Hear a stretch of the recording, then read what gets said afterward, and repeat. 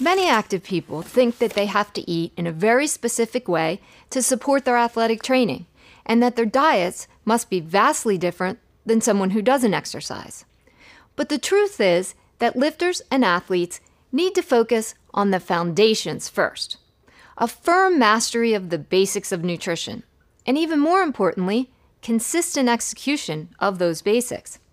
What is known as sports nutrition is just fine-tuning a good thing. In this video, we'll give some easy ways to eat to optimize training and recovery. But no matter what your background or how you eat, the most important takeaways are the same. Athletes of all types are at the greatest risk of sabotaging their performance and results through two behaviors: not eating enough calories and meeting those calories through junk food. Now let's break down the hows and whys using some common sports nutrition myths as a place to start.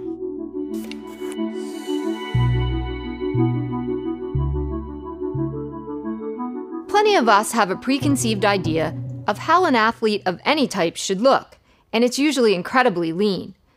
When we are applying that perception to ourselves, it often guides how we train and how we eat, even more than our actual performance goals. But here's the thing. No evidence indicates that a direct relationship exists between an athlete's body fat and their performance in the gym, provided the athlete isn't obese. In addition, people who have very little body fat, especially female athletes, have nothing to gain by chasing leanness and performance at the same time, and they put themselves at risk for health problems. If you're, say, training for a physique or bodybuilding show, sure, there's a time to seriously cut down, but that time should be limited to a targeted show prep. The rest of the time, eat a balanced diet that gives you adequate fuel for your training and recovery. And likewise, treat any diet that demands you cut calories while training for performance with great skepticism. Bottom line, if you're stepping on the stage, the trail, or in the ring, don't get too lean. Many athletes have compromised their performance by trying to lower their body fat to achieve unrealistic ideals.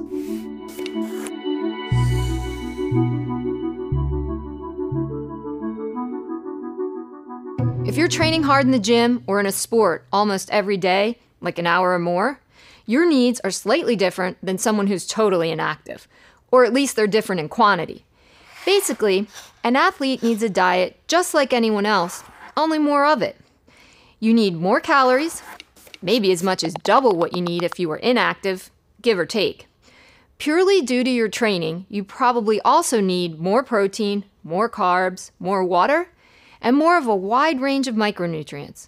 Your fat requirements are probably about the same. What's more, people who are fit and who have lean, muscular body compositions also burn more fat than people who aren't active, even when they're not training. As you add metabolically active muscle tissue, you'll start burning even more calories every day, meaning you'll still need more calories to power you. Now, don't take any of this to mean that you need more empty calories, like sugar or junk food.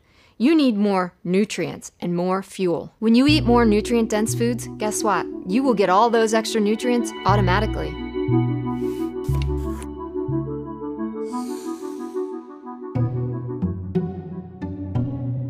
The idea that you'll burn more fat if you train on an empty stomach has been around for decades. And to be clear, if you're just walking a few miles, there's probably no big downside. But if you're going to be performing any intense or long duration activity, like more than an hour, no matter if it's cardio, a sport, or strength training, you have nothing to gain and everything to lose by doing it fasted.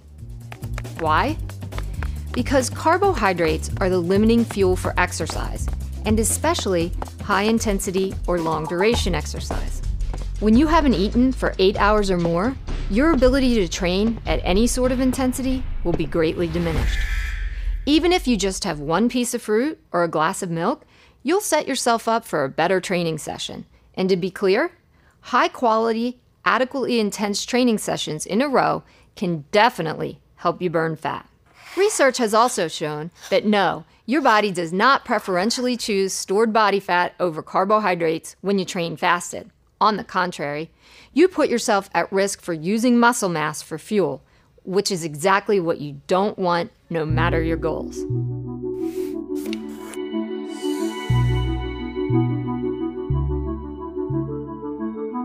Let's be clear, a well-planned vegetarian diet can supply all the necessary nutrients to power performance and produce results.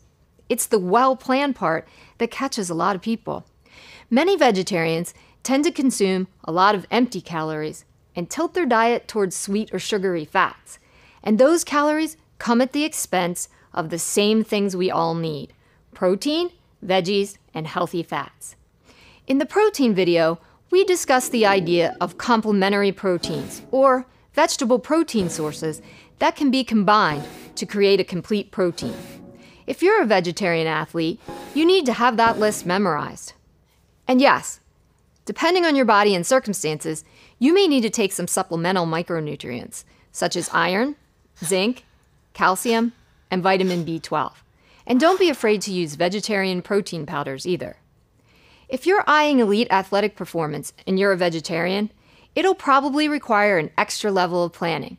But if you're up for the challenge, that just might make you a better, more conscientious athlete overall. There have been many successful vegan and vegetarian athletes.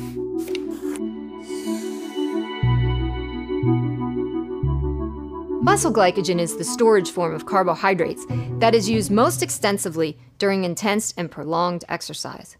The more intense the exercise, the more you'll rely on carbs when you do it. Let's give this a visual component. You can see that at 25% of VO2 max, which is a measure of cardiovascular capacity, you're overwhelmingly using fats as a fuel. At 65%, which is more like hard cardio or weight training, you use both fats and glycogen. At 85%, you're really leaning into those carb stores. Plenty of athletes look at a chart like that and think they simply must carb up before or even during routine exercise with sports drinks, candy, or carb powders. But even at pretty high intensities, you probably have adequate stored carbs to last 60 to 90 minutes, as long as you have a solid foundation in your diet. After those 60 to 90 minutes, you definitely are at risk for hitting the wall and will probably need some sort of supplemental carbohydrate. Yes, carbs are important, and the more intense or longer duration you're training, the more important they are. And the more of them you should probably consume. But the best way to get them is, and always has been, eating adequate carbs in your diet, not by chasing quick refueling through sugars or sports drinks. And the best drink? It's still water. Of course, things like sports drinks have their place, and that place is in really long events. A 2-hour leg day or an epic run? Sure. A half hour of high-intensity cardio or 45-minute chest workout? Save your money.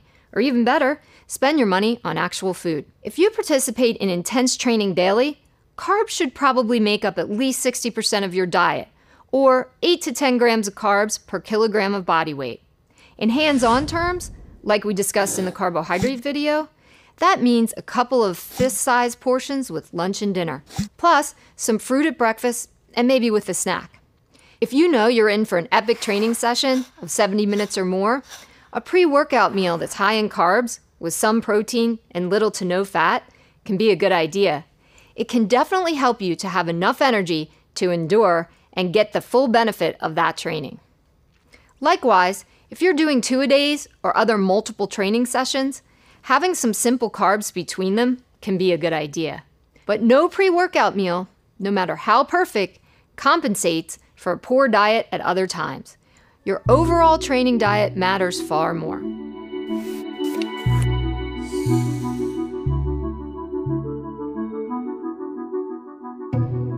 Bodybuilders have been known to talk reverently about the anabolic window that exists after training, where the muscles are more receptive to protein and amino acids. This is the basis of that ultimate lifter ritual, the post-workout shake.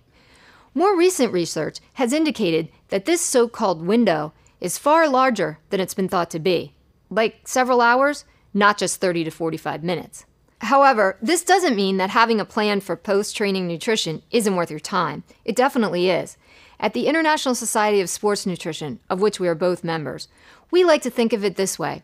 No matter the size of the window, there's still nothing to be gained by not eating after a workout.